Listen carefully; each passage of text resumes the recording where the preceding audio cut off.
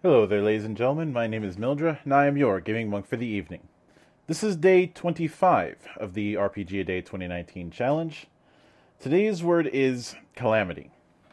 Now, there's plenty of post-apocalypse games out there. There's Powered by the Apocalypse. There's your Fallouts. There's your mutant, not Mutants and Masterminds. What am I thinking? Mutant Chronicles, and so on and so forth. But I want to talk about post-apocalypse.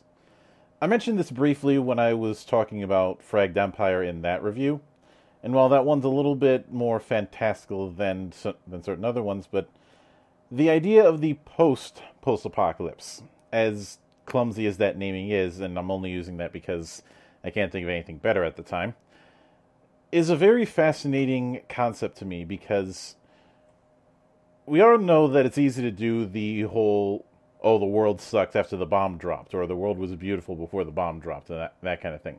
That's all fine and dandy. But the idea of creating new civilizations and new cultures and new mythoses on top of the old world, and so much time being passed that the quote unquote old world is nothing more than myths or fables or the way that we'd look at, say, antiquity. I find this kind of concept fascinating. Maybe it's because of my love for a long form thing like Foundation, but the idea of instead of trying to reconnect with the old, it ends up creating new on top of the old.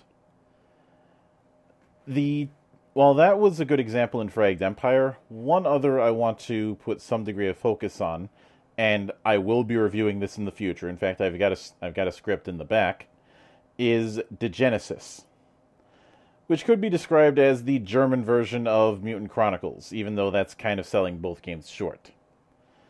Degenesis is very much a post-apocalypse, but it's not at the same level of far future as Fragged Empire was.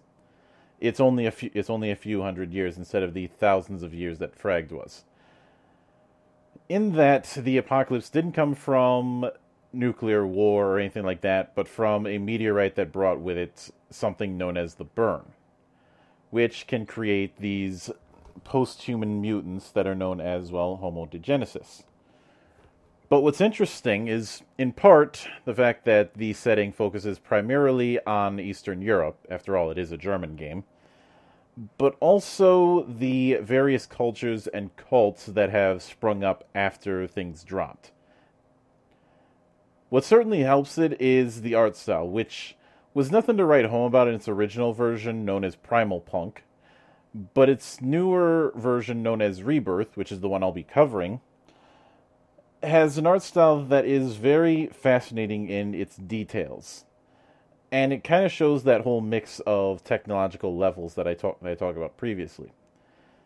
You do have a lot of post-apocalypse trappings, but it's set against a backdrop of things that are definitely of higher or even repurposed tech. There's variety in this style, instead of everyone being either brown or shiny, like in, say, Fallout. Don't get me wrong, I love me some Fallout, I love me some Wasteland, but I can only handle so much brown in my diet. You need to have your greens, man. The point at the end of the day is that when doing something apocalyptic, I think a lot of people have far too narrow of a focus on what kind of stories they're going to tell with it. Because, like I said, the majority of the time it's either before the bomb is dropped and everybody's panicking, or after the bomb is dropped and everybody's in a sorrier state. I think there's room to go further than that. And that's why I hope to see and possibly cover more post-apocalypse works in the future.